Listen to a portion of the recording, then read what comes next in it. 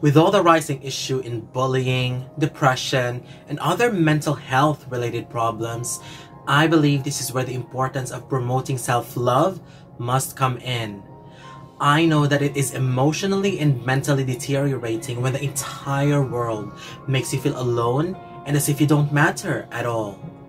But I say, look at yourself in the mirror and tell yourself that you deserve much better than this. Everything starts when you accept who you are, when you embrace your flaws, and when you celebrate your unique qualities. Because if you do, no words can hurt you. It is also important that you create a stronger version of yourself that will be there for yourself.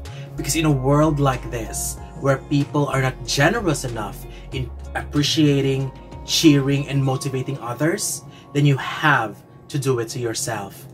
When the world doesn't appreciate you, you appreciate yourself. When the world doesn't cheer for you, you cheer for yourself. And when the world doesn't motivate you, you motivate yourself.